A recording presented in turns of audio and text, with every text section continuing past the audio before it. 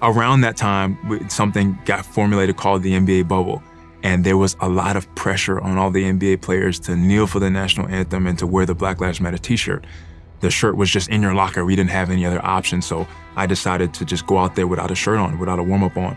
You know, players and coaches and the entire organization had been talking about it for a few days before that. And we had a team meeting early on, and guys said, you know, this is what we want to do. We want to kneel. And it turned into a team-only meeting. And one of my teammates turned towards me and says, Jonathan, what are you going to do?